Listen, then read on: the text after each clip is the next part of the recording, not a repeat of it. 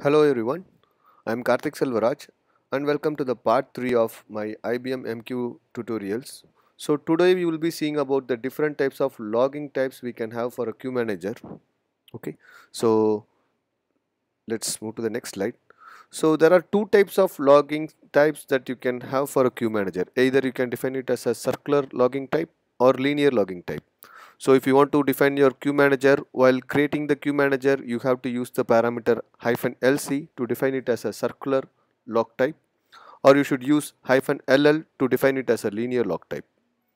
And to be noted, once you create these queue managers with either circular or linear, it cannot be changed. Okay, so I'll just show you how to create queue managers with both types of logging. So first I'll be creating a queue manager called circle using linear circular logging. Okay, let's start this queue manager as well. Okay. Next I'll be creating a queue manager called lion with linear logging.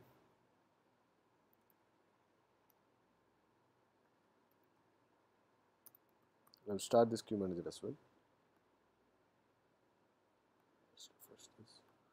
So if you see in properties logs, you can see the log type. It is defined as circular. Okay, so I'll be defining about these parameters later. And just make a note, you have something called primary files, secondary files and log pages in circular type logging. Okay. And if I go to properties and click logs, you can see this log type is linear, and you have the same set of properties over here as well: log file pages, primary files and secondary files. So coming to the primary files, so what is a primary file? So for this configuration there will be three, this is a number of primary files that will be created, so you will be having three primary files created. Okay, so once these primary files are filled, or if these primary files are completely exhausted, then the secondary files will be created and the logs will be written in those secondary files. So that is what is the difference between primary and secondary. Okay, so um, so, to have a discussion about the difference between circular and linear, I have a separate session because I think it is a wide topic to be covered as a separate session. So I'll be doing it in my next video. Okay. So you have another parameter called log file pages. I'll just show you what this means. Okay. So before that, I'll show you the primary logs that is created for this queue manager. So in this itself, you can see what is your log path. So this is the path in which your log files will be created. So I'll go to that log path. So for each queue manager, there will be a log folder created. Okay. So I'll go to this circle, and inside that I can see that this is a number of primary files. So three primary files have been created, each of 16 MB. So how did this arrive as 16 MB? So that is where this log file pages parameter plays a role. So a log file, a single log page file is of 4 KB. Okay, so this let us know how many pages that needs to be created for a single log file. Okay, so 4096 into 4 KB file, which is equivalent to 16 MB file.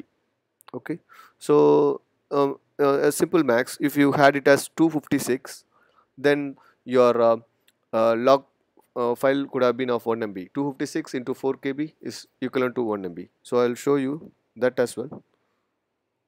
So I'll create a queue manager with circular logging, and I can define my primary. It's not that necessarily it should be 3 and 2. The default value is 3 and 2, but the minimum value that can be for a primary log is 2 and for a secondary log is 1. Okay, so let me create this as 6. I'll create the secondary logs as 8, and I'll define the file log pages as 256, and I'll define the queue manager name as test. Okay, we'll start this queue manager.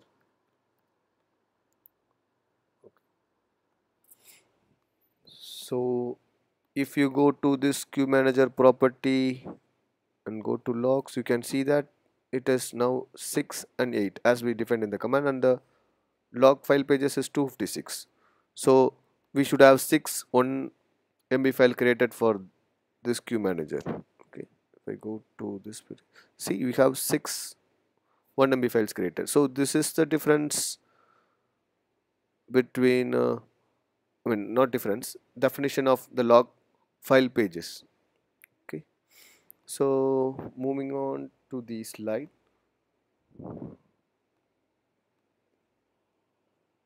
So these primary logs, as I told, it should be a minimum of 2, and it also depends upon the operating system that you are using. So if you had used an Unix operating system, the maximum value can be 510, and for a Windows it is 254. I'm not sure about the other operating systems. So but Unix, Linux and Windows are the main operating systems that, and the mainframes are the main operating systems that are used for MQ installation, as I have seen. And for the secondary logs, a minimum value should be 1, and if it is an Unix system you can have a maximum of 509, and if it is a Windows system you can have a maximum of 253. So there is another constraint as well.